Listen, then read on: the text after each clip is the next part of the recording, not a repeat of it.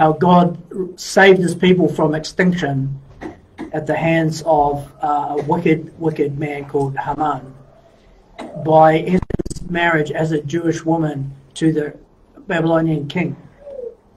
So it's a good read, and it's very, very short, but it's celebrated as the festival of Purim, meaning lots, because Haman couldn't decide which day to exterminate everyone, so he drew lots for the date.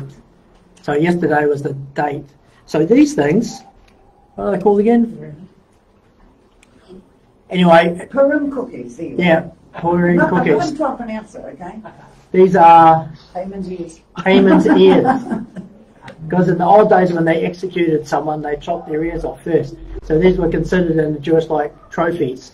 So instead of them dying, it was Haman that was executed instead. There's a lot of poppy seed because Esther, when she asked her country to fast, she lived on poppy seeds and water. Yeah, so that's mine. Anybody want one? We'll pass it around, and if you want one. One? They're very sweet. Very sweet. They're super sweet. So that's traditional for Purim. Okay, are we good? Oh, well, I've belated welcome to those who are... Oh, yeah, we'll have the lights. My Purim cookie here for later. So, welcome. Let's go to prayer. Let's go to prayer. Father, we thank you. We bless you, Lord. The songs we sang reminded me that you are not dependent on our strength, but on your own. As you said, when there was no one left, you worked salvation for yourself. By your own right hand, your own zeal sustained you. Your own righteousness guided you. You did it for the sake of your name, for the sake of your covenant, to maintain and fulfill the promises you had made. Because you are not like a man, that you should make a promise and not keep it. You are not like men, that you should lie. In the song, the question was posed, choose this day whom you will serve. For as for me and my house, as for all of us, Lord, we will serve you. We want no other. We're not interested in the gods of man. None of them can save. In the end, as it is written in your holy scripture, the labours of the nations are but fuel for the fire. It is vanity, in vain, that they struggle to make heaven on earth. This world stands condemned. Nothing can save it. But we can be saved out of it. Because of your grace, because of the blood of the Lamb, because of your Son, Yeshua. So now, Lord, as we turn to your word, remember your covenant, write your law in our hearts and minds, open our eyes and ears to understand, open our minds, Lord, and instruct us, because you said that a man would not teach his neighbour to know you, but you yourself would teach us, that all would know you. It's your covenant promise, Father. So we pray and ask in Jesus, and by your Holy Spirit, Lord, you would sanctify us by your word.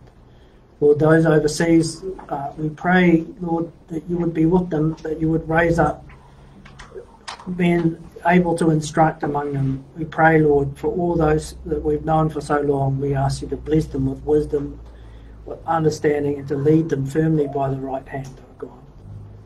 Because of the danger of the age, because of the times we live in, shepherd us closely. We pray, Lord, that you would go ahead and, Lord, you would see the wolves coming, and that the wolves would never see us. They would only see you and run away. We ask in Jesus' name. Amen. Amen. So tonight's topic is, for me, easy. So we're just going in chronological order through John, but I'm a bit tired, so I'm quite pleased with that God agreed with me and gave me an easy topic. So we're staying in John 1, and we're just going to, at the end of this, you won't know anything astonishingly new, but lots of things that you already know, you will know hopefully better. Does that make sense? So, so I'm not expecting that you'll discover things you never knew, but, maybe. Let's see. So, from last week, remember we were in John 1 and verse 43. Just follow me there. The next day Jesus decided to leave for Galilee. Finding Philip, he said to him, "Follow me." Philip, like Andrew and Peter, was from the town of Bethsaida. And Philip found Nathanael and told him, "We have found the one Moses wrote about in the law, and about whom the prophets also wrote, Jesus of Nazareth, the son of Joseph." "Nazareth," he says, "can anything good come from there?" Nathanael asked, and "Come and see," said Philip. When Jesus saw Nathanael approaching, he said of him, "Here truly is an Israelite in whom there is no deceit." "How do you know me?" Nathanael asked. And Jesus answered, "I saw you while you were still under the fig tree before Philip called you."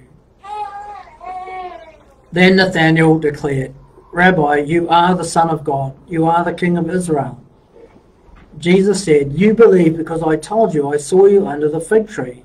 You will see greater things than that." He then added, "Truly I tell you, you will see heaven open and the angels of God ascending and descending on the Son of Man." A mouthful. So remember from last week, our main question was, does God just pick some people but not others to save? Like the Calvinists say, you know, it's called, got to have a head now, like predestination. So the idea that if God hasn't chosen you, there's nothing you can do to be saved. And as I said in the last week, I'd had 2 people from overseas messaging me really distressed, saying, "I don't think I'm chosen." You know, Satan was really on their case, that no matter that they were devoted to Christ, that Satan was trying to convince them that they were not part of the elect, you know. And in the Calvinist view, if God hasn't chosen you, if he hasn't called you, there's nothing you can do to be saved. Predestination, right? All of that is sick, evil, and unbiblical. The Reformed churches would throw bricks at me for saying so. I don't care. It's not biblical. And last week we saw how, if it's too hot, someone just turn the temperature down a bit on the blower. Oh, okay. So you'll remember how we zeroed in from here. This is a very speedy review of last week. Remember how we zeroed in, and how did Jesus know that Nathanael was a godly man before they'd ever met? Remember, Nathanael says to him there, he says, "How can you say that about me? We haven't met." And Jesus says something that sounds cryptic. He said, "I've already seen you under the fig tree. Before your friend brought you here, I've already seen you under the fig tree." Now, if you're reading that in English, you're going to assume he means that Nathanael was having a rest under a fig tree, and that's where Philip found him, right? Jesus is speaking. This is a midrash, okay? And if you look at halfway down the page, you'll see the prophet Micah 4 verse 4. "Everyone will sit under their own vine and under their own fig tree." Now, if we were doing a study on Micah, you will discover that, like most of the prophets, Micah starts off outlining all of the nation's sins and everything that's going to happen to them as a consequence of their sins. But by the time you get to chapter 4, he prophesies that after a time of discipline, you know, like exile, that after a time of discipline, salvation would come, that God would show mercy again, and that he would destroy Israel's enemies, and that in the end, you get what it says here, everyone will sit under their own vine and under their own fig tree. It's a picture of sitting in peace in your own land, no danger like that, right? This is what Jesus was saying to Nathanael. I've already seen you in Micah 4. Micah 4 is a future event. Micah 4 is talking about the kingdom to come. Micah 4 is talking about heaven, what people wrongly call heaven, right? the kingdom to come. That's what Jesus was telling him. I know you're going to be there because I've already seen you. How can Jesus already have seen him where he hasn't been yet? This is the point, remember? And you all got the question right. We experience time. What is it? Well, it starts with C. Chronologically, one event after the other. So for us, time is this linear thing, like the ticks on your watch. This one, then this one, then this one, then this one. We just experience time going in one direction, one tick at a time, one event after another in a straight line, right? Kairos time is harder to explain, and it's a whole study, as we did a whole study on it, but because we're just summarising, think of it as time as God sees it. And I always explain it like this. If you are a roast chicken in God's oven and you need to be roasted for 2 hours, you're experiencing 120 minutes, 1 minute after the other. But the time on the clock in God's kitchen has no relation to the time you're experiencing in the oven, does it? The time on God's clock in the kitchen is whatever it says on the hands. 2 different experiences of time. From our perspective, it's those 120 minutes. From God's perspective, it's what's happening in the kitchen. God has already seen the end of all things. Remember the title for one of the titles for Messiah is he's the Aleph and the Tav, the Alpha and the Omega, the beginning and the end. In Isaiah, he actually specifically says that he has seen all things, even to the end. You know, I've seen the end from the beginning, or the beginning from the end. You know, what does that mean for us? This is just revision, remember. It means the invitation to be saved is for who? Everybody. Elsewhere it is written, it's God's will that all should come to repentance and be saved, right? That's what he wants. All. He doesn't pick some people and not others. All are invited. That's why Jesus says, if anyone comes to me, it will never be me who drives them away. How many exceptions are there to anyone? None. Right? And we saw that whilst all are invited, only some come, and not all who come stay. So you get 3 kinds of people. People who never come, people who come for a while, but once the heat gets hot, once it gets hot in the kitchen, they bail. And then what's known as the remnant, those who persevere to the end and are saved. But it's all our free will. God never forces anyone to be saved. Does that make sense? So that's what we took from that. It was just a crash course of last week, and of course Nathaniel was very helpful for explaining that. However, we're not quite done with Nathaniel. So leaving last week behind, at the bottom of page 1, we'll pick up in verse 44. Philip, like Andrew and Peter, was from the town of Bethsaida, or Bethsaida. Philip found Nathanael and told him, we have found the one Moses wrote about in the law, and of whom the prophets also wrote, Jesus of Nazareth, the son of Joseph. Nazareth? Can anything good come from there? Nathanael asked. Come and see, said Philip. So what's the deal with this town, Bethsaida? Well, the first thing is, Peter, Andrew, and Philip all come from there. 3 of the key disciples all come from this one little village. It's a tiny place. It's an Aramaic name. It means the house of fish. Or alternatively, a place of fishermen. So what kind of people did he find there? Fishermen, unsurprisingly. Right? Why? Does anyone know where it is?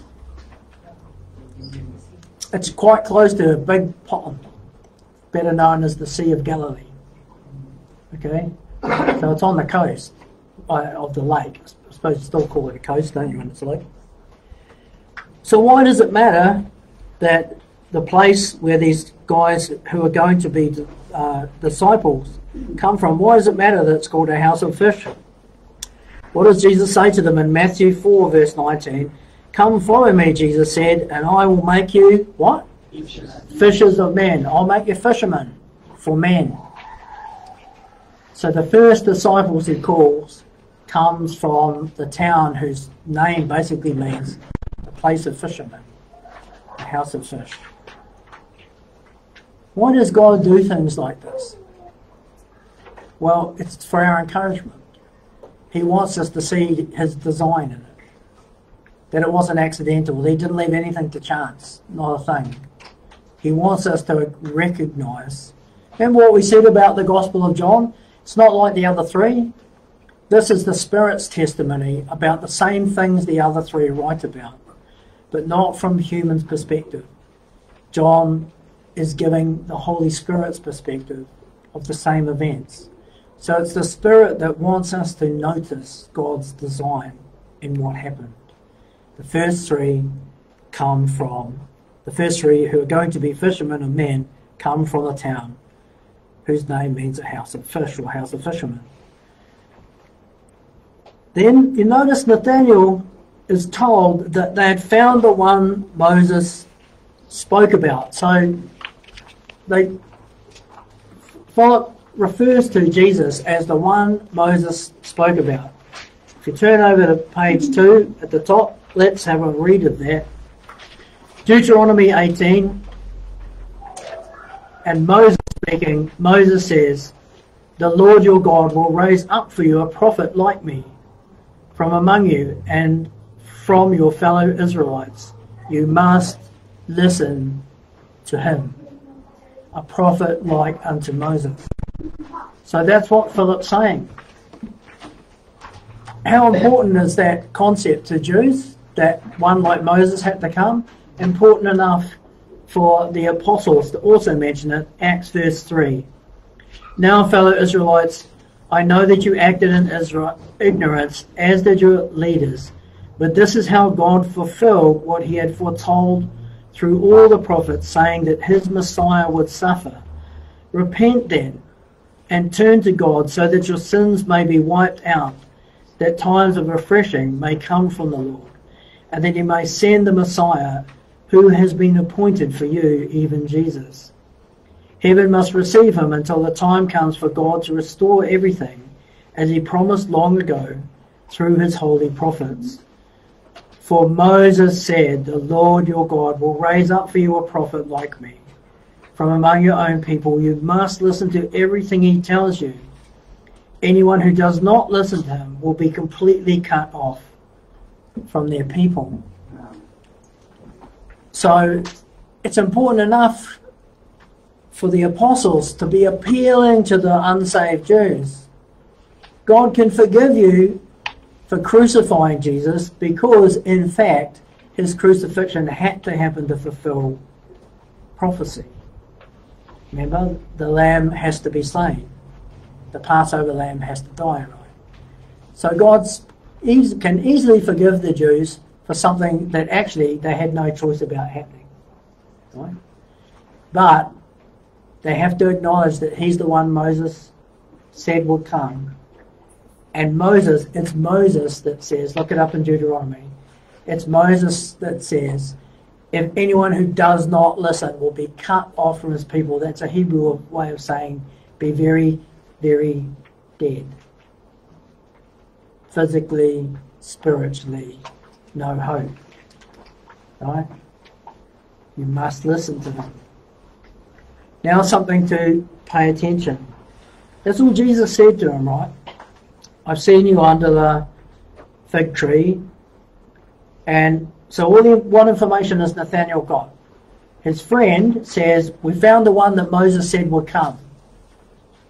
Well, you know, if you all came running and saying, I've just met Jesus in the mall, what would you think?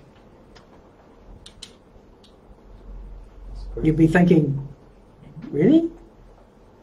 Right? You wouldn't immediately assume that it was true, would you? So we can't base Nathanael's reaction off Philip's claim. Because in fact, you see, what does Nathanael say? From Nazareth? What good thing can come from Nazareth? So as he's going with his friend said, you have to come and see. So he's going, but the story tells you that he's going in the same way you'd probably go down the mall to see this Messiah, expecting Krusty the Clown instead, you know? So he's not rushing there really expecting much, is he? It's because the guy's from Nazareth. We'll cover why that's important in a minute. All Jesus says is, I saw you under the fig tree. That's all he says. What's his reaction? In the third paragraph on page 2, he's described to Nathanael as Jesus of Nazareth, the son of Joseph. The son of Joseph. Who's Joseph? He's a man, he's a carpenter, right? Everyone knows Joseph, Mary his wife, Jesus his son. So if Nathanael is only expecting a prophet, is there anything strange in the fact that he's got a human father? So up to this point, what would Nathanael be thinking? Either my friend's crazy, or he's right, in which case it's another prophet. And he's from Nazareth, and his dad's name's Joseph. Right? So even here, Nathanael was not expecting anything supernatural, anything beyond human, is he? And then all Jesus says to him is, I've seen you under the fig tree. Take note of what he says next. This guy who's skeptical of something from Nazareth, at best he's assuming a prophet, you know, with a normal human dad. And instantly, look how Nathanael answers. We're going to break it down. He says, Rabbi, you are the Son of God, the King of Israel. When he calls him Rabbi, remember what we talked about last week? Instantly, he calls Jesus Rabbi, and it's in a personal tense. So, like, my rabbi. Acknowledging him as his rabbi instantly. Ask yourself, what clever piece of evangelism did Jesus just use? What sign and wonder did he display? Nothing. What clever sales pitch did he give? Was there a free set of steak knives that came with it? No. All he did was say, I've seen you under the fig tree. Straight away, this guy, something happens to him. Something goes off inside him that's not natural. It's not based on just ordinary human reason. All doubt has flown, and he probably doesn't even understand why. But in his innermost being, he knows who he's talking to. He says, you are my rabbi. You are my high priest. You are, what does it say next? You are the Son of God. No one calls him the Son of God for ages in the story, right? This is right at the beginning. Minute 1, Nathanael says, you are the Son of God. No ifs, buts, or maybes. You are the King of Israel. You are the high priest. You are the King. You are the Son of God. There's only one person that's those three things at once, and that's HaMashiach, the Messiah. Do you understand what the Spirit's showing us? This is a revelation of God to Nathanael. This is not the work of men. This is not some clever trick of, you know, like those when they're selling your stuff on TV. None of that. It's very important to grasp what happened. instantly, he knows. I don't know what, it doesn't say what Philip's reaction is, but I bet Philip was really shocked. Because he just thinks he's found like a great prophet. And his mate Nathaniel, who was as skeptical as anything when they were coming, is suddenly falling on his face in front of Jesus after 1 second, saying, "You are the Son of God." Bet that was a shock for him. Anyway, let's move on. Notice, what did... sorry, get back up the page where it's supposed to be. Remember what Nathaniel's objection was? He's from Nazareth. How can anything good come from Nazareth? Right? What's the big deal with Nazareth? Well, it turns out a lot. Where must Messiah be born? You should all know this without looking. We have some bread. The bread of life must come from the house of bread, which in Hebrew is Bet, house, Lechem, bread, Bethlehem. Right? So the bread of life, of course, is born in, you know, that loaf comes out of the bake shop at Bethlehem. So how come we don't know him as Jesus of Bethlehem? That's a serious question. Why don't we call him Jesus of Bethlehem? Why do we call him Jesus of Nazareth? Think about that. He's born in Bethlehem. Messiah must come to Bethlehem. Remember when Herod was inquiring of the wise men? When Messiah comes, where will he be born?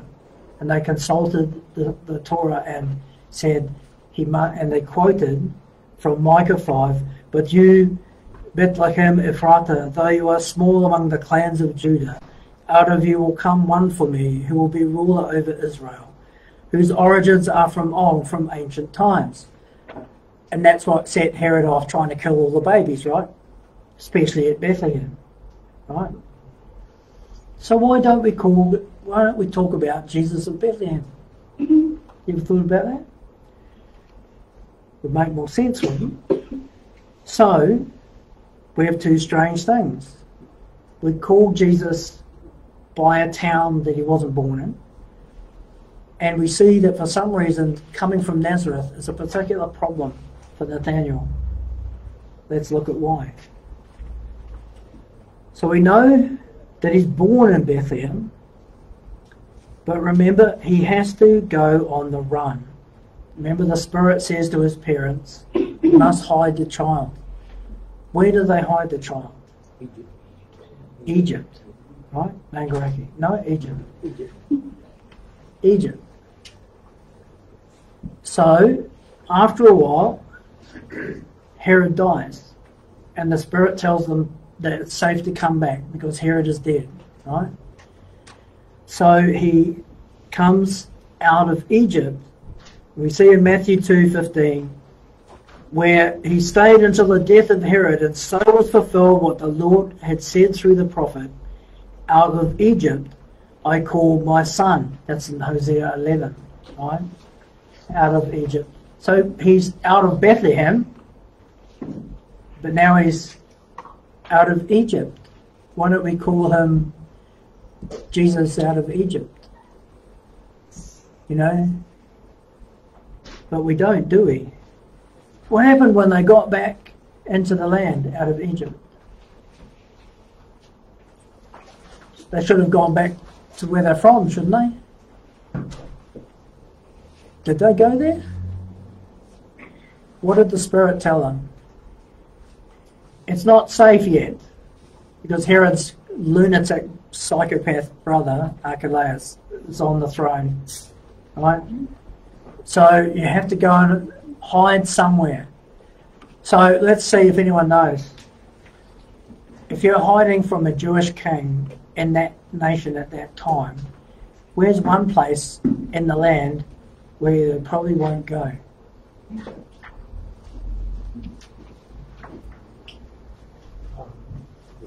Where's Jerusalem? Yeah, Jerusalem. Where's one place no self-respecting Jew would go in the land?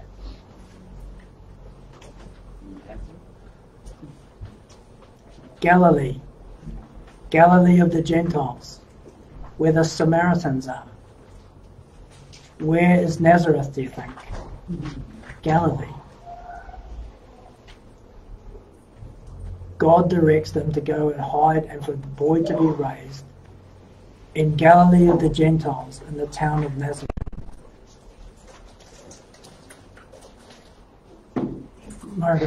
Margaret, just there. So they go from Egypt to the part of the Jewish homeland that the Jews themselves don't like to go to. Does anyone know why it's called Galilee of the Gentiles? What's a Gentile? Goyim, right, in the Hebrew. So what does it mean? So it literally translates as nations, right? So we do our Old Testament study, but I'll just summarize it for you. God created the 12 tribes by starting with two people, Abraham and Sarai, right? Abraham and Sarah. And he says, I will make you a nation. So they weren't a nation, he made them a nation. And their descendants are the 12 tribes of a new nation known as Israel.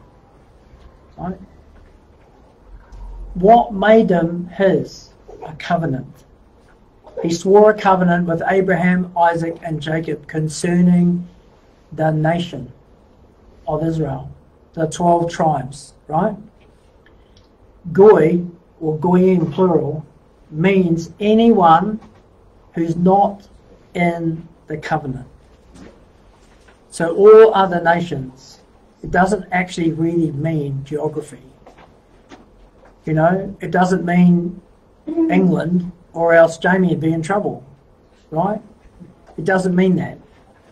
The meaning of it is I have my covenant people, and those who are not my covenant people are the nations, the Goyim. Remember how I have told you a million times what happened to Israel when they refused to repent? What did God do to them? Remember that when the nation was divided, split into two, into Israel in the north, the kingdom of Israel, and in the south is the kingdom of Judah. 10 tribes in the north, 2 tribes in the south, Judah and Benjamin. What happened to the 10 tribes when they refused to stop worshipping pagan gods and following their particular pleasant queen Jezebel? He sent the Assyrians. They were carried off into captivity as slaves to Assyria, right? After a long and brutal captivity there, it was brutal, right? The people who went into captivity were all dead, not one living, right? It's their children who are there. When God ends the captivity, not for those who went into it, they died there, right? The problem is their children grew up in Assyria. Jewish parents living in Assyria with Assyrian culture dominating everything. Not only that, but their parents were apostate anyway, remember? That's why they're in captivity. So how Jewish do you think the kids were? Not very. How much of their own faith do you think they really understood? Not much. Right? Here's another one for you. What do you think they spoke when they came back? A kind of slang Hebrew, because it was half-half with Assyrian. Assyrians speak a very similar language to the Babylonians. So after the Babylonian captivity, between what the people of Samaria is the land where Israel was, that's why they're called Samaritans, people of Samaria, right? So when they came back, they spoke a kind of a slang Hebrew. When the captives came back from Babylon, they spoke a kind of slang Hebrew, and the two versions of slang Hebrew clanging together and forming a new mixture is Aramaic, the language that Jesus almost certainly spoke to his disciples in. Okay? So Aramaic, that's where it comes from. It's the kind of dialect of Hebrew That's like half Hebrew and half the language of the Chaldees, the Assyrians and Babylonians. Okay? Right. I'm not sure how I got onto that topic, but never mind. So, God causes them to go and hide. Oh, sorry. Backing up. The whole point. Nearly missed it. So when they're in captivity in Assyria, what happens to the land? It's empty. Right? Apart from Assyrians. But Assyrians needed people to work the land, to pay taxes. So the whole land that had been the northern kingdom filled up with foreigners. Free land, cheap land, all you do is pay tax, come here, have this land, it's all good. Right? The original inhabitants are a bit preoccupied being slaves in Assyria. That's how it became Galilee of the Goyim, the Gentiles. Even when the captives came back after Assyria was destroyed, the place was permanently populated with non-Jews as well as Samaritans. So for the pure Jews down south, even though they are technically Jews up north, they don't think of them as that. They think of them as corrupted and bent and not really Jewish. And that's why when you're reading about the Good Samaritan or the Samaritan woman at the well and things like that, you always get a sense that like the Jews are a bit, like that. That's why. Okay? They were always treated as second-class citizens. So that's why God hid Jesus up there. Herod wouldn't think to go looking for the Messiah of the Jews in Galilee. What would the Messiah be doing up there with those Gentiles? Good place to hide. And the town he hid in is Nazareth. So in Matthew 2, it says, he went and lived in a town called Nazareth. So was fulfilled what was said through the prophets, plural, prophets, that he would be called a Nazarene. Now, what do you think Nazarene means?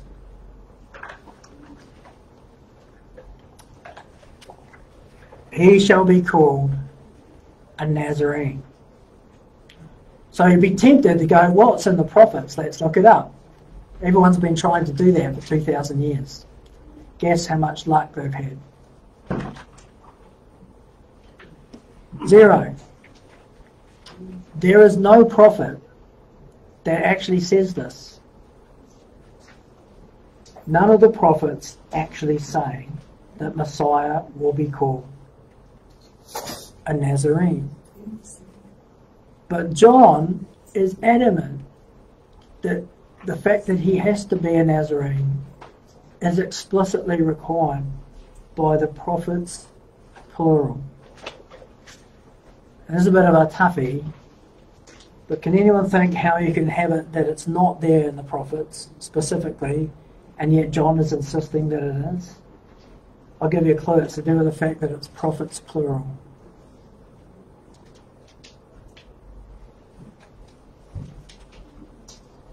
One prophet says he'll have a long, long trunk. Another prophet says he'll have a small tail. Yet another prophet says he'll have 4 legs like tree trunks. Another prophet says he'll be massive and have skin as thick as a plank. Another prophet says he'll have enormous tusks. What are they saying? He's an elephant. Right? None of them say he's an elephant, but collectively they've described an elephant. Do you understand? This is how it works. That's what John is saying. No single prophet says it specifically, but the sum total of everything the prophets say about Messiah leave it necessary that he be a Nazarene. Do you understand? So it never says it in so many words in any one prophet. But just like my elephant example, you arrive at the conclusion. He must be to be this and that and that and that and that and that. What else can he be well, in the case of my example, has to be an elephant. Nothing else will fit, right? For John, nothing else will fit except he must be a Nazarene. So what does a Nazarene mean? Well, remember the first rule of Midrash is the simplest and plain meaning is the meaning, right? So what do you think Jesus of Nazareth might mean? In the plainest, simplest, no tricks. From Nazareth. He's from Nazareth. 10 points, Iraniel. If I had a chocolate fish, I'd give you half. Yeah. So, in its simplest, purest, plainest form, you know, no bars, no questions, no holds barred. It just means he must come from Nazareth, he's from Nazareth, right? So let's see, based on, remember we were reading from the scripture before? So let's see how he's doing. Has to be born in Bethlehem, tick. He has to come out of Egypt, tick. You know, he must be a Nazarene, tick. Right? Jesus is ticking all the boxes to be Messiah. But let's look more closely at why it matters or what it might mean. So if you get Bible scholars, no, the big heavy-duty guys, they cannot agree. So when the heavy-duty scholars can't agree, it's usually because they're trying to make the answer to they're overthinking it, right? So remember my example of the elephant? Is the leg wrong? No. Is the trunk wrong? No. Why? Because he's all of those things and more. They are parts of a picture, right? So that's how we need to approach the understanding of Nazarene. Because the prophets speak in part, the meaning is in part as well. So let's look at the different things it could mean and see if in fact it might mean all of them at once. I'll give you a clue. It does mean all of them at once. Okay, let's see how. So the first place with anything Hebrew, the first thing is to look at, is there an actual root meaning of the word? It usually gives you a clue. And the problem with this word Nazarene, or Nazareth, is it's of uncertain origin, but there's a couple of likely ones. So if you look at, we're on page 3 now, number 1, you'll see Isaiah, put my glasses on so even I can see. Isaiah 11 verse 1. A shoot will come up from the stump of Jesse. Where's Jesse? You got a stump? Yeah. Keep an eye on your stump, Jesse. A shoot will come up from the stump of Jesse. From its roots, a branch will bear fruit. Okay, so this is a messianic prophecy, right? He's prophesying that the Messiah will come. Who's Jesse? The father of King David, right? So from that root, Messiah must come. What do we know about Messiah? He must be a king like unto David, and the line of David of the tribe of Judah. So that's essentially what Isaiah is saying, right?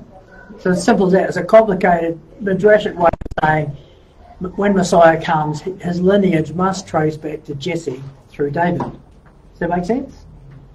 The thing is, in Hebrew, the word for branch, he has to be a branch that bears fruit, right? So Messiah himself is the branch. The Hebrew word for branch is, I've got my netzer, N-E-T-Z-E-R, netzer, right? So Nazareth, so not actually how you say it in Hebrew. So netzer could be the root of that, netzeret, right? So Nazareth might mean the place of the branch. So grammatically that could work.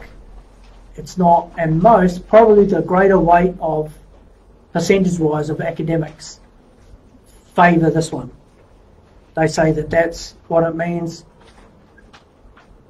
that points to the branch. That would make sense, wouldn't it? He is the branch.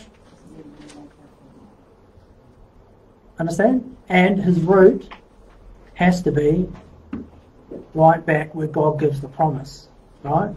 So he has to be able to trace his roots back to the promise through the line of the king. So that's tick for Jesus. That's why, incidentally, you find the genealogies in the gospel. Yeah, have you tried to memorise the genealogies? If you do, good luck to you. I sure can't. So that's one possibility, right? But it's also entirely possible that it has a different Hebrew root as the word, which is nasar. Nasar, we're on number 2 now. Nasar means to guard or to keep watch over, which would make the meaning of Nazareth like a guard tower or a watch tower, a place from which a guard keeps watch. So what will Messiah do? He's the shepherd who watches over the flock, right? He is the shepherd of the people. He watches over God's people, Israel. So that fits as well. So it can be the branch that fits. It could be that he's the watchman, the guard over the flock. That fits. Both of them have good cause to get a tick, but neither can discount the other. So you have to do what? Accept the possibility it's meant to be both. Because he is both. He is the branch and he is the watchman. You might be thinking, why even care? Right? Who cares what Nazareth means? Right? So if you meet someone from the Philippines, or if you meet someone from America, or if you meet someone from Europe, and you say, I believe in Jesus, they'll say, oh, you're a Christian. If you meet an Arab or a Jew and say, I believe in Jesus, will they say you're a Christian? They will not. An Arab will you say, oh, you're a Nasrani. Nasrani. A Jew will say you are Notzrim. Notzrim. Nasrani is Arabic for Nazarene. Notzrani, Nazarene. And Notzrim in Hebrew is Hebrew for Nazarene. For the first 2 or 3 centuries, no one knew what Christian meant. The believers were the believers of the Nazarene. Jesus, the Nazarene. And his followers were known as Nazarenes. Up to now, if you're Arab, up to now, if you're Israeli. Modern Hebrew word for Christian is, in Hebrew, Nazarene. That's what they see you as. A follower of the Nazarene, the guy from Nazareth.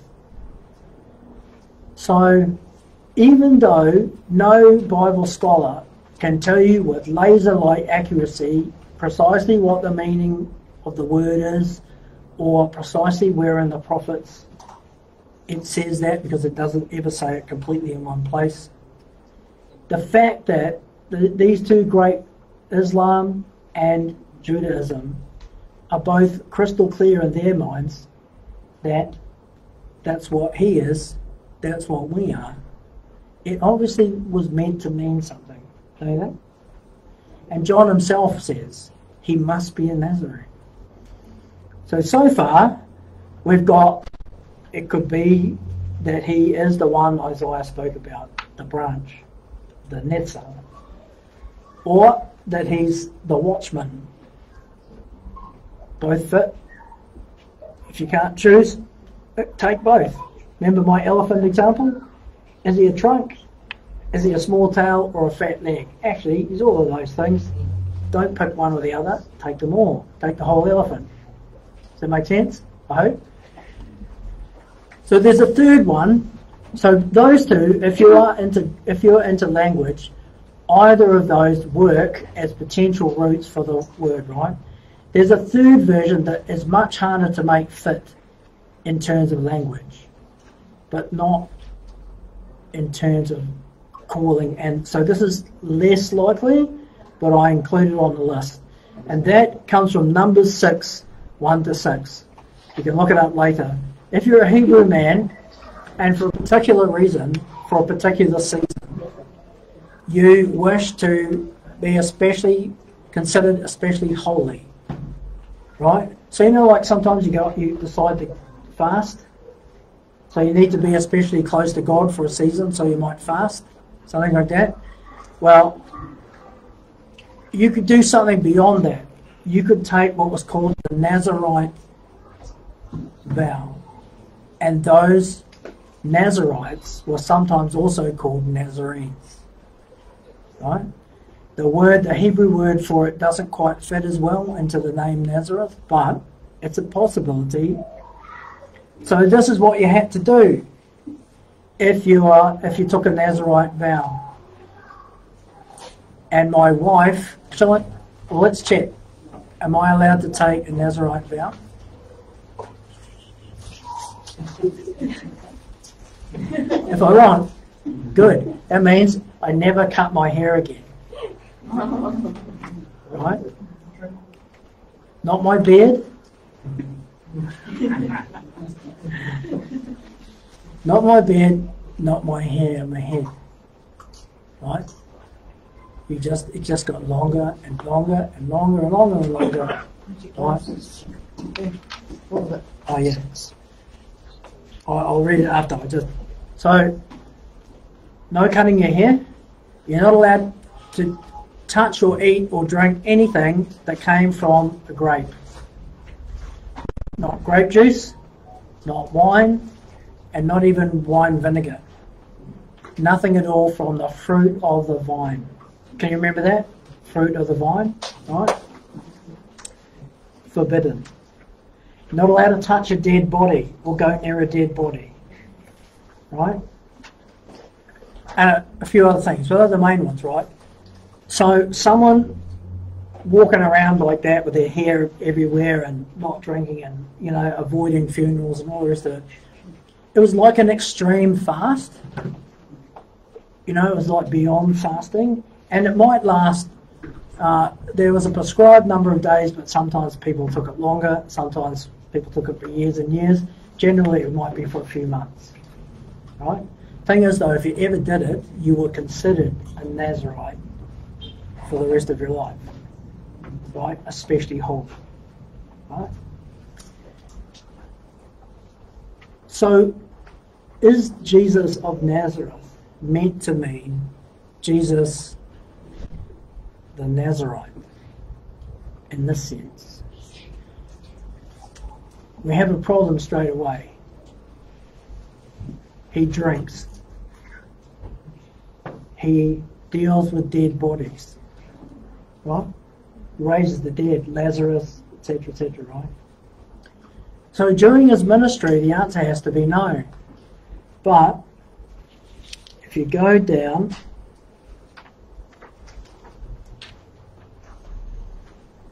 where did I put it? Hang on. Oh, I might have put it. Oh, I'll just do it off the back because I think I put it on a different page. What happens at the Last Supper? I did put it. Sorry, I did put it further along. I just remembered. So just hold that thought. We'll arrive at it. Think of the Last Supper. So for the time being, he can't be a Nazarite, right? So there's no record of him having his hair all over the place, and he drinks, and he deals with dead bodies. So during ministry, definitely he's not a Nazarite. Right?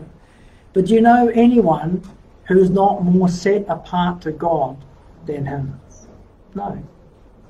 So he's actually more set apart to God than any Nazarite ever was, or ever could be.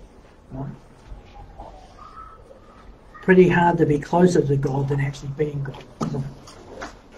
So, hold that thought. Next thing is this business of Nazareth being in Galilee. What's the big deal? And I explained it to you a little bit already. But have a look at John 7. Nicodemus, John 7 verse 50, Nicodemus, who had gone to Jesus earlier and who was one of their own number, asked, does our law condemn a man without first hearing him to find out what he's been doing? So Nicodemus is trying to defend Jesus, or at least get him a fair hearing from the Sanhedrin, who just want to basically kill him out of hand, right? All these uppity Pharisees and Sadducees, in their pride and arrogance, they bark at Nicodemus. Are you a Galilean too? Remember what I said before? These guys look down on Galileans like dogs. These are fellow Jews, right? Their parents are still the 10 tribes. They're still Abraham's children. But for these Jews in the south, who didn't go into exile in Assyria and conveniently are ignoring the fact that they did go into exile in Babylon, for them, these people in the north are like subhuman, right? Dirty, unclean things. That's why this is an insult to Nicodemus. Are you a Galilean as well? That's a real insult, right, in that place. Look into it, they say, and you will find that a prophet does not come out of Galilee. So all these who are the religious leaders of the day, how smart were these guys? Pretty smart, right? You don't get to be Caiaphas without knowing your Bible, without knowing the Torah, right? You don't get to be one of these priests without knowing the Torah. You know, they're supposed to be the leaders of the temple, the religious leaders and guides of the people, etc., etc. So they are saying categorically, adamantly, that no prophet ever came out of Galilee. And they'd know, wouldn't they? Can you guess what comes next? Are they right? They must be right, surely. They're the big cheeses, aren't they? Let's have a look. When Jesus said that they will get a sign, these people seek a sign, but I tell you, the only sign they will get is a sign of Jonah. What was the sign of Jonah that God gave them? Just as Jonah was 3 days in the whale, Jesus would be 3 days in the tomb and rise again. The sign of Jonah, right?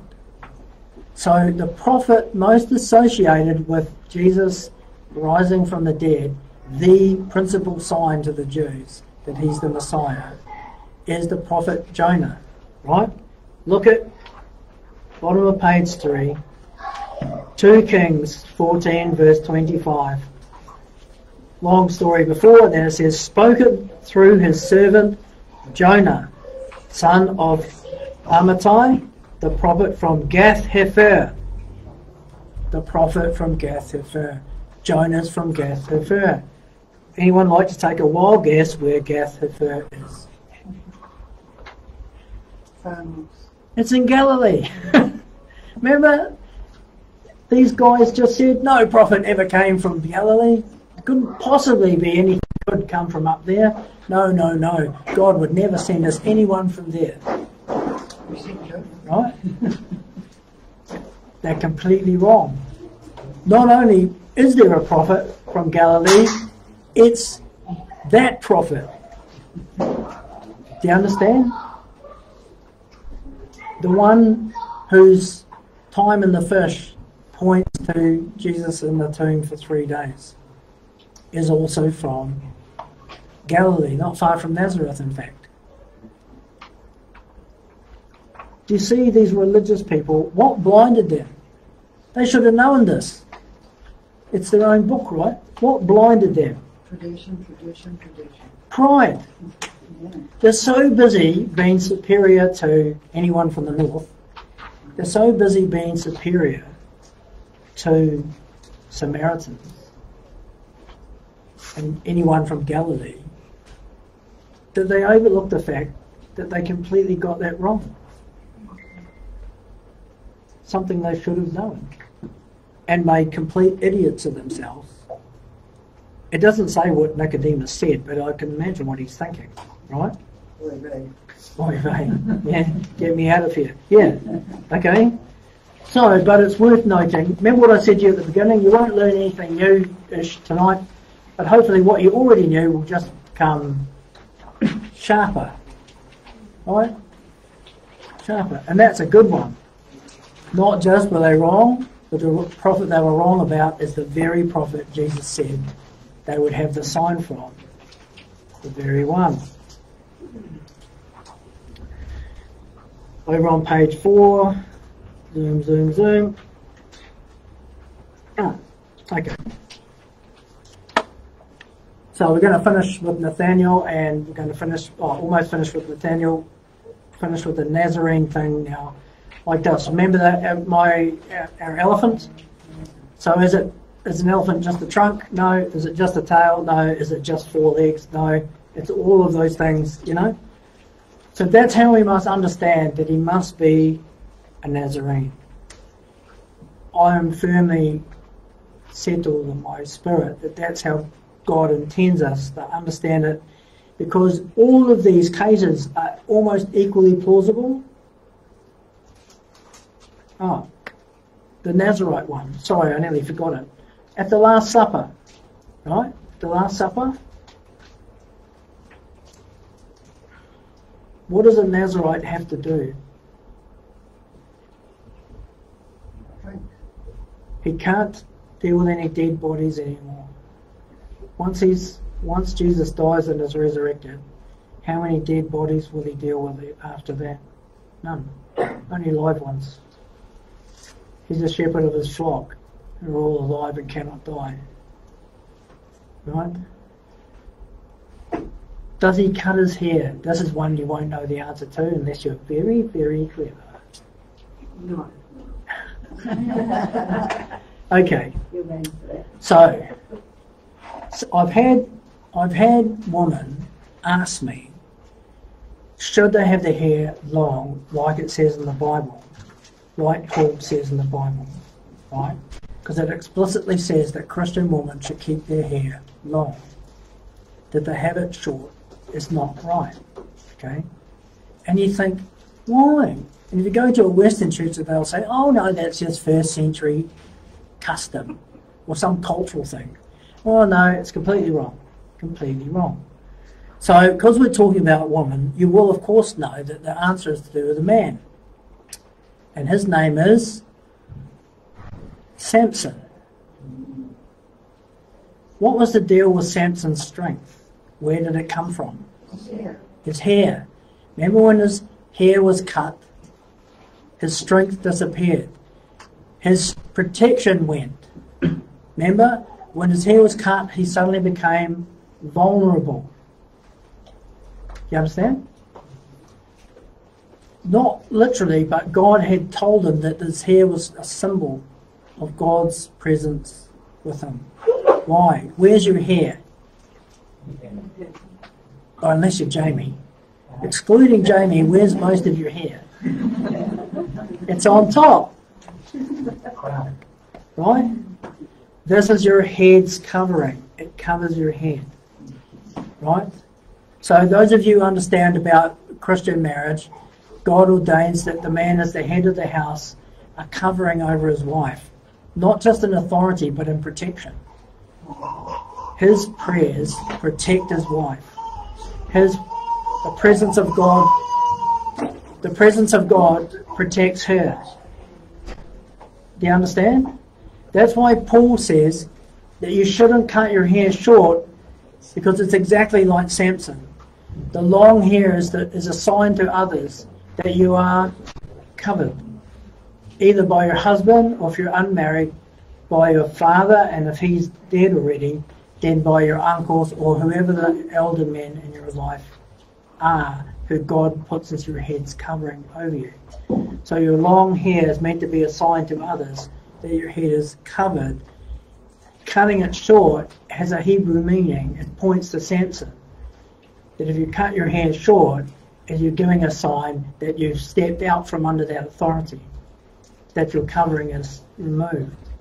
Okay? Now, I know that's not on your mind when you cut your hair, but I'm explaining what Paul means. Does that make sense?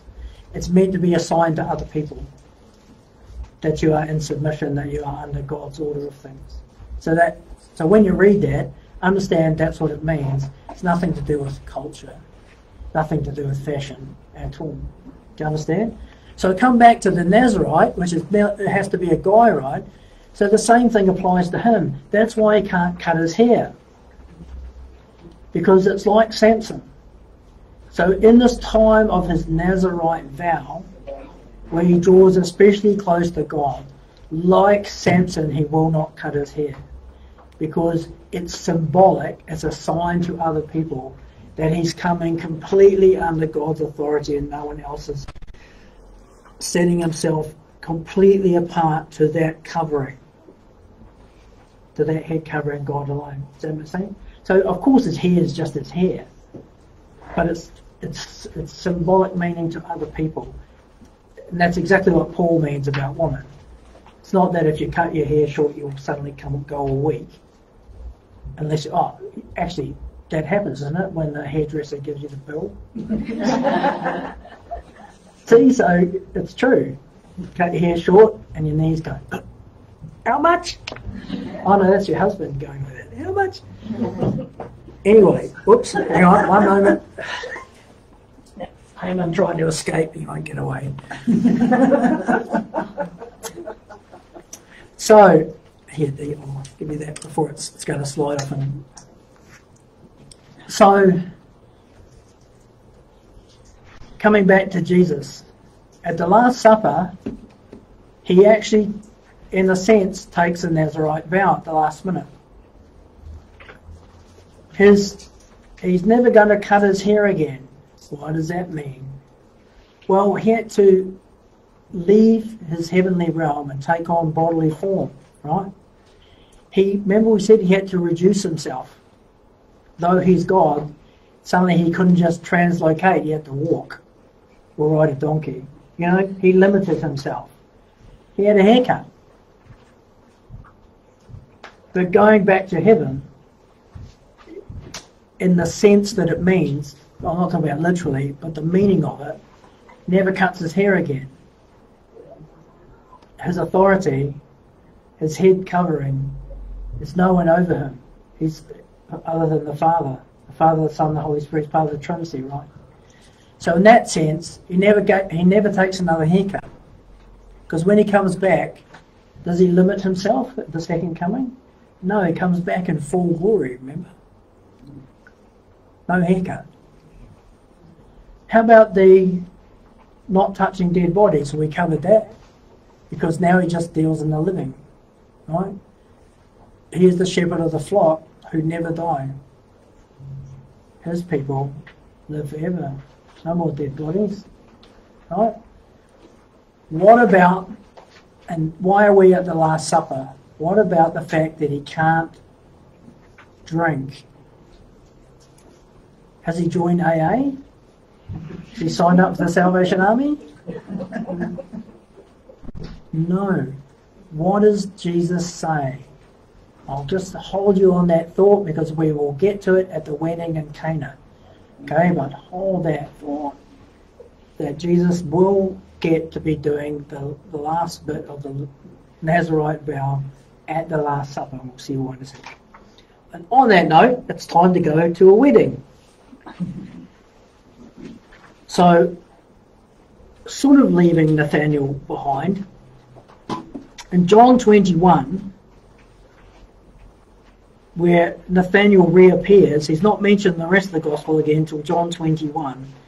It says there specifically that Nathaniel is from a town in Galilee called Cana. So that's where Nathaniel's from. So back as we finished John chapter 1 now, so on the beginning of John chapter 2, we're on page 4, on the third day, a wedding took place in Cana in Galilee. So John 21 tells us that's Nathaniel's town. So we can only speculate, we can only guess, but maybe, because it's so soon after, maybe the wedding is one of Nathaniel's relatives. It's quite possible. Okay? Jesus' mother was there. Who's that? Mary. And Jesus and his disciples had also been invited to the wedding. When the wine was gone, Jesus' mother said to him, "They have no more wine." "Woman, why do you involve me?" Jesus replied, "My hour is not yet come." His mother said to the servants, "Do whatever he tells you." Nearby stood 6 stone water jars, the kind used by the Jews for ceremonial washing, each holding from 20 to 30 gallons. That's about 65 litres. Jesus said to the servants, "Fill the jars with water." So they filled them to the brim. Then he told them, "Draw some out and take it to the master of the banquet." They did so, and the master of the banquet tasted the water that had been turned into wine. He did not realize where it had come from, though the servants who had drawn the water knew. Then he called the bridegroom aside and said, "Everyone brings out the choice wine first, and then the cheaper wine after the guests have had too much to drink. But you have saved the best till now." What Jesus did here in Cana of Galilee was the first of the signs through which he revealed his glory, and his disciples believed in him. After this, he went down to Capernaum with his mother and brothers and his disciples, and they stayed there for a few days. Verse 13. When it was almost time for the Jewish Passover, Jesus went up to Jerusalem. Blah, blah, right? Why have I added that last bit? Because it tells you when the wedding happened. The wedding happened with Passover in view. You know, is it a couple of days before, a week before, a month before? But Passover is like in view. It's the next thing they're going to do is go up for Passover, right? So this tells you, when is Passover? In terms of the beginning and the end of the year. When is it the beginning or the end of the year? It's spring. Scripturally, what does God say when he commands the first Passover in Exodus?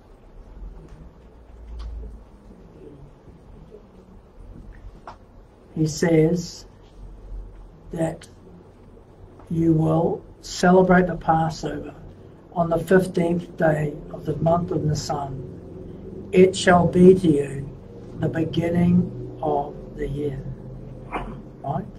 Because it's the beginning of God's overall calendar for human history. Right? Everything begins with the Passover.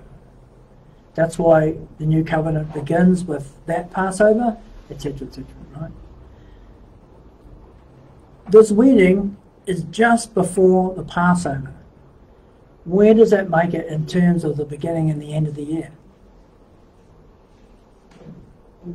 Almost at the end, right? It's really important to understand. I'll repeat. John is giving you the Holy Spirit's perspective of events. So things like this is what he wants us to see. The wedding is almost at the end of the calendar year, of the yearly cycle.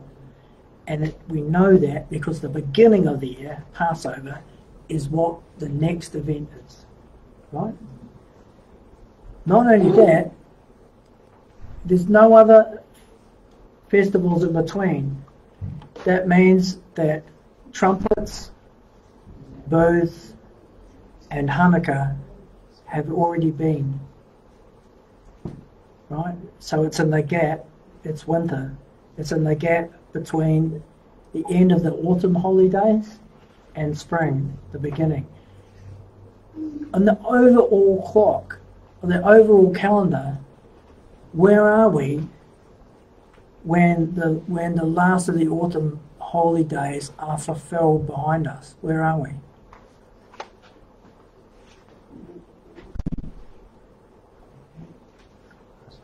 Let's go to Sukkot, right? Booths, tabernacles. What is the teaching? Remember, you have to live in a booth for 7 days, and the fathers have to tell their children, when God brought us out of Egypt through the wilderness, we had to live in booths. temporary dwellings. You know, and by the seventh day, the green branches that you make it out of in the Israeli heat will have all turned brown. The whole thing will be looking really manky, ready to fall down from the heat, right? And you quote from the scripture, the grass withers, the flowers fade, but the word of the Lord endures forever, right? So in other words, this booth will fade away, but the word of God will not fade away, right? The whole picture of booths is, in the wilderness, we live in temporary dwellings. What's the opposite of a temporary dwelling? Permanent. A permanent home. Where's our permanent home? Heaven. Heaven. Or more precisely, the kingdom to come, right? The new heaven and the new earth, right? So follow me here. The beginning of the year for us is way history, 2,000 years ago. The Passover that matters, the beginning of the final cycle, it's 2,000 years ago and some, right? The fulfillment of trumpets, booths, and Hanukkah is to come, because they have to do with the second coming, right? Particularly tabernacles. When you will no longer, what happens at the end of the seventh day? You don't stay in your booth anymore, you move into your house. Remember, you only stay in a booth for 7 days. Why 7? Picture of something, a cycle that's complete, right? So for the 7 days you live in a temporary dwelling. At the end of it, you go back into your permanent house. It points to what? The time when our wilderness journey that we're in now will end.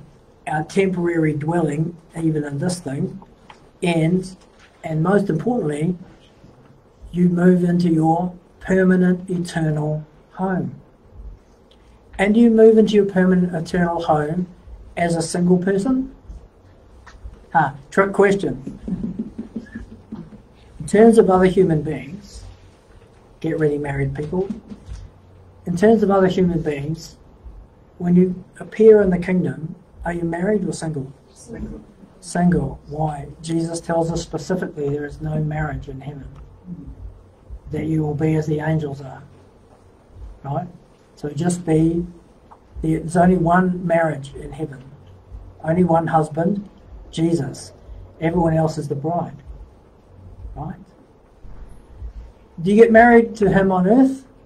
Or only betrothed? Where does the wedding take place? Well, the most important wedding guest has to be present. Who's that?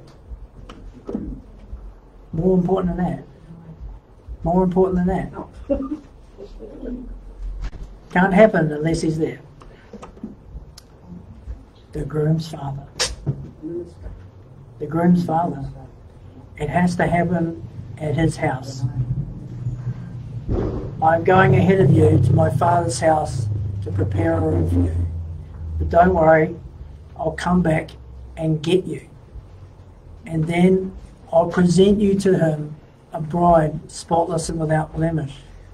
The wedding of the Lamb happens in heaven after the rapture. That's what the rapture's for. The resurrection and the rapture takes the bride to the wedding. Do you understand? Do you see what the Spirit's pointing to here? This wedding isn't just a random wedding. This wedding is pointing to another wedding. It happens at the end of the year, pointing to after Hanukkah even.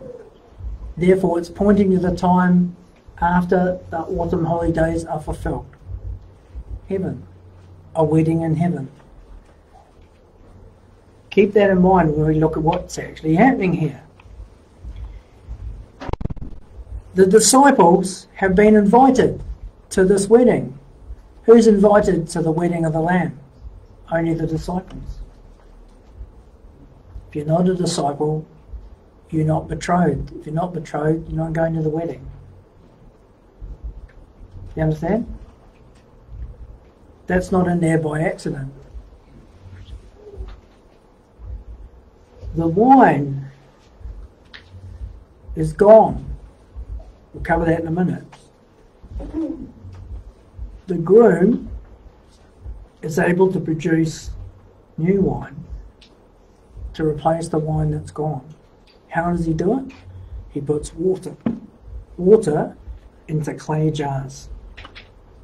Water into clay jars. Right? There's a few people going, what's he talking about? You'll find out soon. Just wanted to get your brain to that place where you think everything will drop into water. Okay, let's start off. It says here in chapter...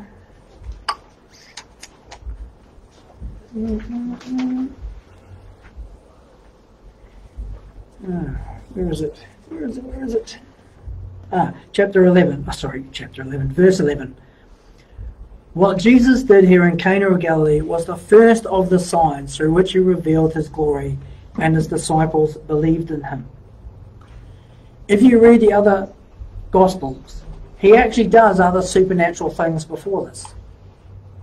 This isn't the first miracle he does. What is it? It's the first miracle with which he does two things. Reveals his glory, and his disciples believed in him. The Gospel of John picks out just 7 miracles to focus on. How many miracles did Jesus actually perform? Well, if you understand how the book of Luke begins, and ends rather, remember Luke says all the books in the world would not be enough to record all the things that he did. Right? So Jesus is doing hundreds and thousands of healings. The Holy Spirit only focuses in on 7. So it's in that context that he's saying this is a significant miracle. Changing the water to wine is the first one that he reveals his glory, and his disciples believe in him. Those two things together. That's why it's important, right? What is glory? When you say glory to God, what do you mean? People say, we do it all the time, especially in the Philippines. They go, give glory to God. Okay, how? What is it? See, we're really good in the church at throwing words around with not having any idea what it means, and we're so busy not knowing what it means we don't even think to ask anyone. So you can go through your whole life giving glory to God without actually knowing what does it mean. Anyone? Sorry? No, that's good. Thanks. Sorry? To take him heavily. That is what's known as a perfect answer. So the Greek word is doxa. Have you heard of doxology? So if you go to formal Bible school, and they'll teach you to write doxologies. Doxologies are normally sung, right, and are normally the very end of the service.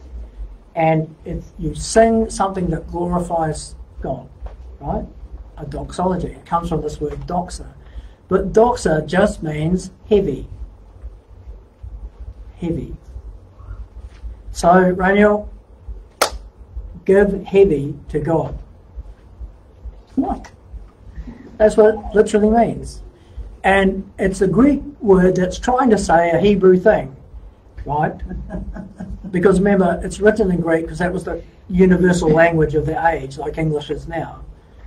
But these are Jews writing to other Jews. So they're trying to explain Jewish things in Greek words. So the Jewish thing is called kavod. Kavod is much more descriptive because kavod means heavy. Same as doxa. Heavy. Right? How do you understand this?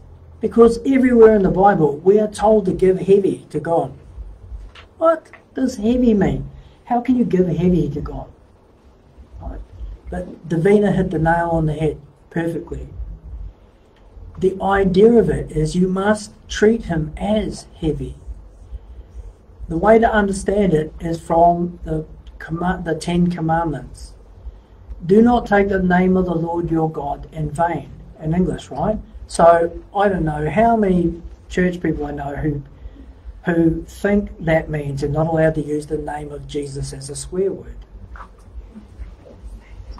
You know, people go, "Oh, Jesus, you annoy me," and some person will go, "Oh, you're not allowed to do that." Actually, that's not what it means at all. Not even slightly. Okay? What does it mean then? Let's go. Remember, it's written in Hebrew. Do not take the Shem. Character. Not just his name. Everything that is his entire, the complete package. His character, his very being, his whole Shem. Who he is, what he is. His Shem. And besides, what's his name?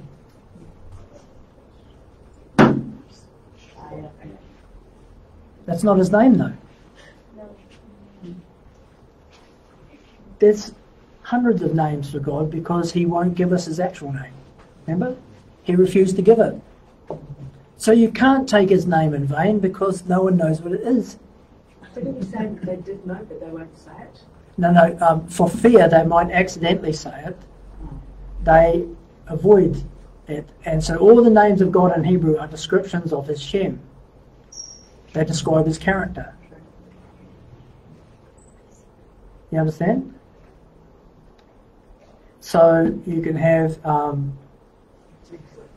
Adonai Roeh, the Lord is my shepherd. That's not his name. That's a description of what he does. So all of those names, you're familiar with them, eh? There's heaps of them, right? But they're actually, when you stop and look, none of them are actually names. They're all descriptions of some aspect of his character. So combined, they describe his whole character. They describe his Shem. Remember in Hebrew, name is not just what it says on your name tag. What about Jesus Christ? Jesus Christ? That's not his name. No. El Gibor. Christ is not a surname. What's El Gibor? So, Almighty God. So, He's a character. but, no, serious question, right? So, no one would ever have called him Jesus Christ. Even, they wouldn't have called him Jesus either, because they would have spoken Aramaic. So, they would have called him Yeshua, right? If they were going to call him Christ, Christ is Greek, right? Or Latin and Greek, Christos, right? But it's Greek trying to say Messiah, because it means the anointed one. Yeshua ben Yahweh. So in Hebrew or Aramaic, you'll call him Yehoshua or Yeshua HaMashiach, Jesus the anointed one. So it's still not his name, it's a description of who he is, the anointed one. His name, in terms of his friends and his mother calling him for dinner, is Yeshua. But even his name has a meaning that actually describes who he is rather than being a name. Yeshua means God's salvation. Because, I don't know if Joshua's here, we've done this before, good place to remember. It starts with Hebrew, Yehoshua. That's the name that gets anglicised as Joshua. Right? Yehoshua. God is our salvation. Yah, God. Hoshea, salvation. So if we're praying, we're praying to his character, his name. Come to that. Sorry. So, yeah. So at all times, God never, if he has a name like Mary Lou or, Maurice, he's never told anyone, nor will he. Because in those cultures there was a sense of having gained some power or knowledge over someone if you had their name. It's like that now, when the police come up to a bunch of youths, what's your name? They don't want to say because somehow giving your name gives power, So in that sense, God will never. He says, no, you get to know me, not my name. Right? So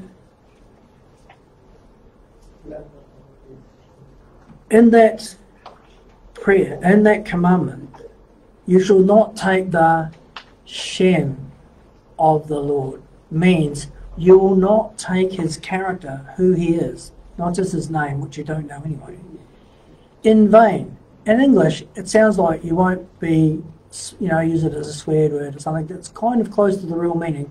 The Hebrew meaning is you won't take it lightly. You won't treat it flippantly. But remember, you're not talking about his name now, you're talking about his character. You won't take, it literally means you won't take God lightly. You won't treat God for a fool. You won't think he's an old man who's too slow to realise what you're doing. You know all that. Does that make sense? Do not take the Shem of your God lightly. Doxa, or kavod, is the opposite of taking it lightly. You must take him heavily. So heavily that you will not allow yourself to imagine there's anything heavier. No one you should take more seriously, more heavily, more reverently, more fearfully. Understand? That's the meaning of give glory to God.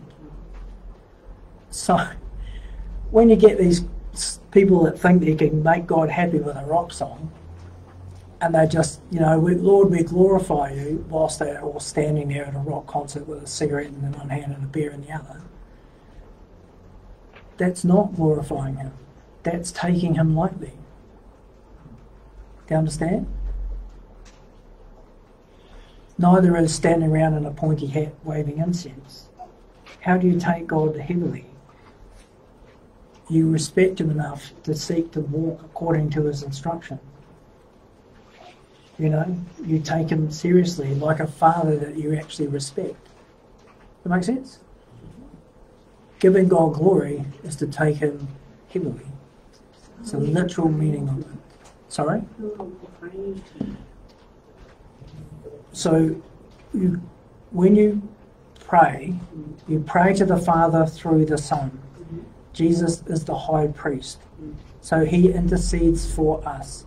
So we present our requests, our petitions, to Christ, who presents them to the Father, who will not refuse him anything he wants. Okay? So it's Jesus' name, amen. Yeah. So shall I just explain this? Have you got a second? So when you say in Jesus' name, even that means in Jesus' Shem. If you're not praying in his character, he won't answer.